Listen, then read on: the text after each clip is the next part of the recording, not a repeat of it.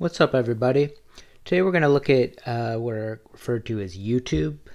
So a U-tube is essentially a tube that's shaped like a U. So imagine like this glass tube shaped like a U. We're going to pour some water into it. Hopefully it makes sense to you that the water is going to reach the same level.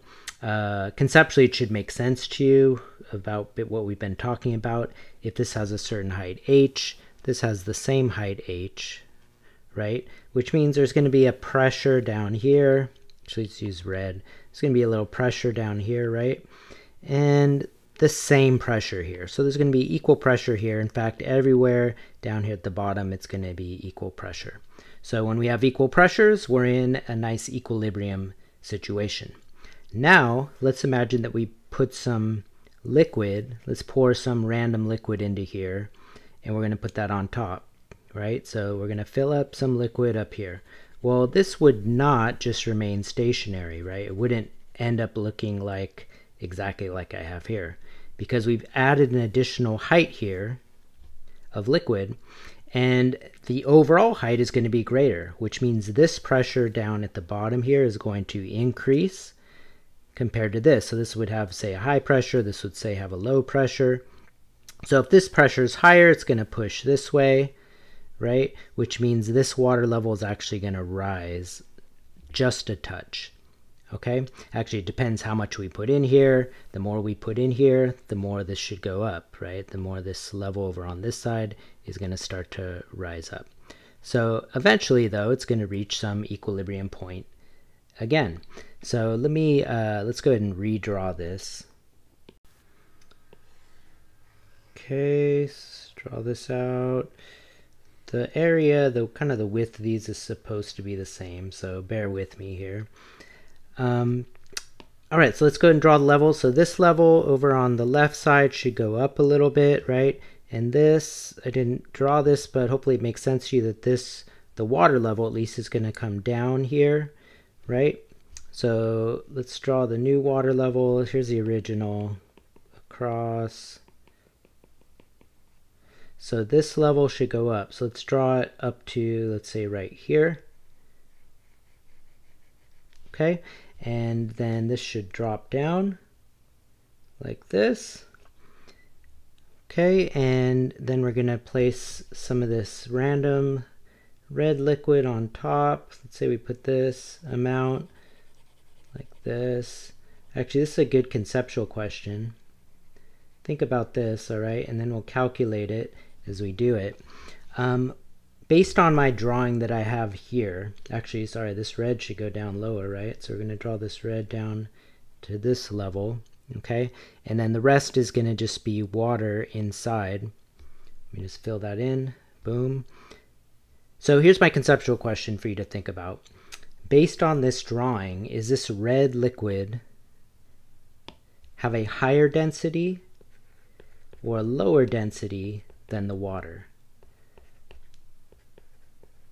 Okay, so we're going to calculate that out. Make your prediction on your own. We're going to calculate it out and see what it is, and then we'll talk about it. So down here at the bottom, these pressures should be equal when we're in equilibrium, right? And recall, the way that we calculate pressure is we say pressure is equal to the pressure on top plus rho GH, where H is the depth of the liquid. So in that case, this would be the depth from here to here. And this would be the depth from here to here. Okay? Well, one thing you should notice, hopefully, is this region right here, from here to here, and this region right here, from here to here, is the same depth, right? Which means that the pressure at all these points is the same all the way across here. So really what we have to do is say the pressure here and the pressure here should be equal. To find equilibrium, we really have to just look at the heights from here to here. Let's call that h1, and the height from here to here, let's call that h2. So we're going to say this pressure and this pressure are exactly equal to each other. Okay, so let's go ahead and set that one up. On the left side, this is one atmosphere. This would be our P initial, this would be a P initial. In this case, they are equal to each other. So on the left side, we're going to have P initial, which is just the atmosphere. We'll write PATM plus rho GH. Now this is for water here. So we'll write water, and then this is, we call this H1. So this should balance out with the right side, which again is going to be P of the atmosphere plus rho, and this is the unknown, G, and then H2. Okay, so notice that our atmospheric pressure is going to cancel, which should make sense. Notice also that little g is going to cancel as well. So what we're left with then is just rho of water, H1 should equal rho of the unknown, H2. Now I didn't give you any numbers here, so let's just go plug in some random numbers. Let's say H2 was 20 centimeters. Sorry, that's too big. Millimeters, 20 millimeters. And let's say H1 here is, I don't know, how about 14? Okay, so we'll plug in the numbers we're solving for the density of the unknown. So let's see if we can fit it right here. Density of the unknown should equal density of the water times H1 over H2. Plug in your numbers here, and you get 700, and again the units here would be kilogram per meter cubed.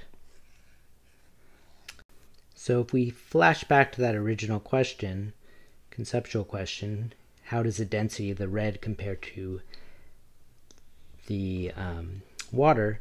Well, you can imagine here, since this density is lower, we want the overall pressure to be the same. We must have a greater volume in here. There must be a larger volume in order to produce the same exact net force acting against the water. So I do want you to think about what would this look like if the density of red, say, was larger than water. So maybe on your paper, go ahead and sketch out what you think that will look like, and we will discuss in class. See you then.